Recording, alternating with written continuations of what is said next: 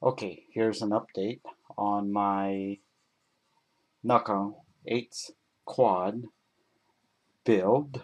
I finally got my electronics from Hobby King.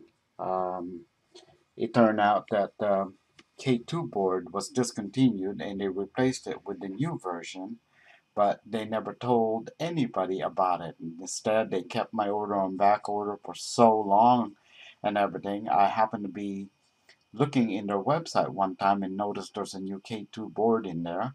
And then I realized, everything was replaced. So send them a nasty email, cancel my order, and order the new one instead. So here's my K2 board. It's been installed. I'm using the foam that the container came in. All my electronics are all hooked up already. My radio's been are hooked up. Let's see what else. All my motors are in and they're all wired and everything. And let's see what else can we find in here. Let me see if I can flip this over without tipping it. Um,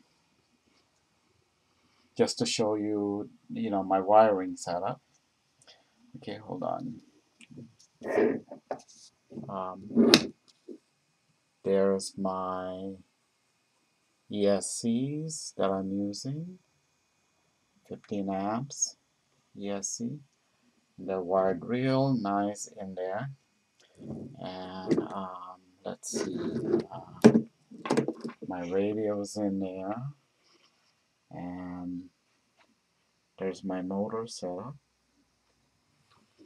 And let's see what else can I show you. If I can show you the K2 board, that's a new K2 board. Everything's all wired. Now I just need to program it and make sure everything's working. And once I do that, then she's going to be ready for a maiden flight. And more videos when I do the maiden.